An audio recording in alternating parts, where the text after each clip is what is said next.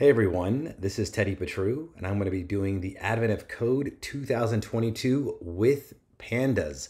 So if you're unfamiliar with the Advent of Code, it is a series of problems that are released every day for the 25 days before Christmas.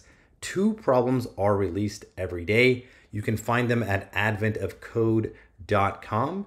It's put together by a man named Eric Wassel. This is problem 1 that you'll see after you create an account. So these are challenging and interesting, fun problems that need some sort of programming language to complete. You don't have to use Pandas. In fact, Pandas is probably not the best tool for this, but I'm going to choose to use Pandas because it allows me to showcase some really unique and fun and just kind of weird tricks that you can do with the Pandas data analysis library in Python. All right, so the way I'm going to answer these problems is not by reading the whole story to you, but by distilling the story into its most critical component and then just answering that question. So there is an entire story that goes along with the Advent of Code. It's pretty fun, but just so that we can get to the actual code, I'm going to just try to boil it down to as few lines as possible. All right, so each day there's some data that is released with the question, and I've just saved the data in a little text file over here that I will read in. Here is just a helper function that will allow me to display the data to you instead of just going to that raw file and opening it up. All right, so let me just display this data. So this is the first part of today's question. There's 2 parts to every question. It says find the max total in a group. The groups are separated by a blank line. So here's group 1, here's group 2. We want to find, first of all, we want to total each group and then find the maximum group. All right, so to read this in Pandas, you have to set header equals none in your read CSV. There is no header, just means there's no columns, or else it'll just use that first line as the column. And you must set this parameter skip blank lines to false. By default, this is true, so it will actually read this in as a missing piece of data. This is a data frame method called squeeze, which will just turn it into a series. This is just one column of data, so it makes it a little bit easier to use. So here is the data now we have it in a Pandas series, and you see it's kept these nans. All right, so how do we group these together?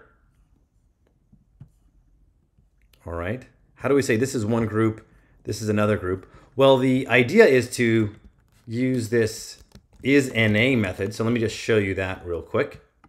And I will.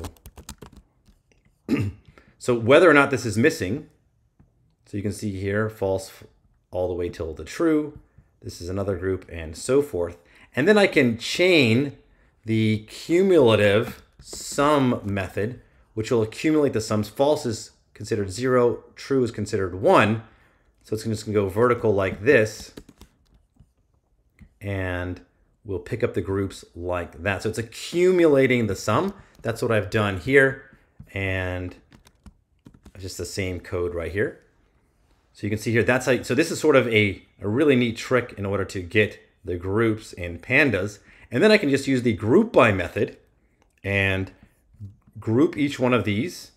It'll use this as the grouping, right? And then I'll sum up each of those groups. All right, so let me go ahead and run this.